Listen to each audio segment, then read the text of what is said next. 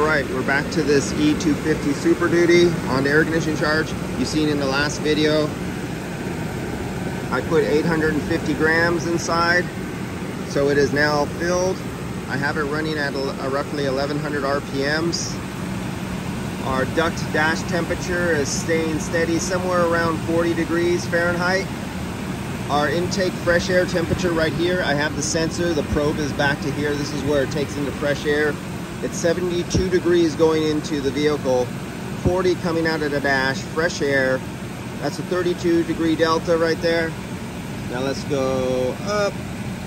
So we're traveling at roughly 16 PSI on the suction side, 112 on the liquid high side. All right, now look at our temperatures. Well, here's the temperatures. You see my clamps? I do not have the liquid clamp on the liquid line. I have it on one of the suction lines. There's two suction lines here. Okay, one goes to the evaporator through an orifice tube. So if you see this dimple right here, this is where the orifice tube is located, behind this nut. When you open this up, you can pull out the orifice tube. So I am taking the temperature of the line. You can see how the line bends right there.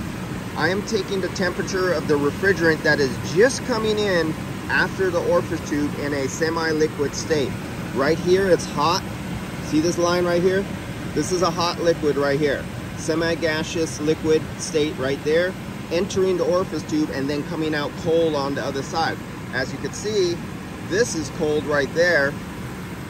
This is the suction line. This is coming out of the evaporator. So the refrigerant is going in this direction out of this big line going back to the accumulator. It comes over here, it drops into the accumulator, then it goes back into the compressor. So I'm just taking the difference and looking at the difference of the temperature. Where did we go again? Where my temperature? Right there. So we got the temperature difference, the drop. It's coming in at 47 degrees. So we got about an 8 degree drop to 35 degrees. So we have 8 degrees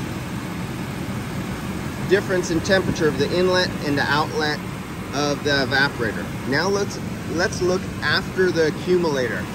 So we're gonna take where it says 35 degrees. We should have a pressure drop going through the accumulator. So let me take it off after the evaporator and let's clamp it on. And unfortunately, ice is a crummy conductor of heat. I gotta get the ice off there because you cannot conduct heat through ice. And yes, ice is heat and ice does not conduct heat very well. It's an insulator, and so I don't want ice there. So I'm trying to get, now you see it's 32 degrees. It dropped.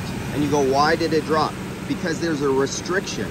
There's a resistance. And the resistance is having to travel through the accumulator is another restriction. And what happens when you restrict refrigerant and you keep dropping it? It drops in temperature and pressure. So my pressure right here and temperature is not the same as if I had a service port right here. This pressure and temperature would be different than it is right here, but they're both on the suction line returning. Every time you go through a bend, a restriction, a muffler, anything, everything adds restriction to the flow of a fluid. And yes, air is a fluid, gas is a fluid, yes, a fluid, everything is a fluid. The air is a fluid. Water is a fluid. You have to get out of the mental blockage of thinking as fluids as something solid like water in your hand. When you get into fluid dynamics, you'll learn that. All right. So that's it for this video. I need to get going. I see I'm late. I already should have been on my way to my next. So that's it for today on videos. I've done my deal. Make another video tomorrow. See you guys.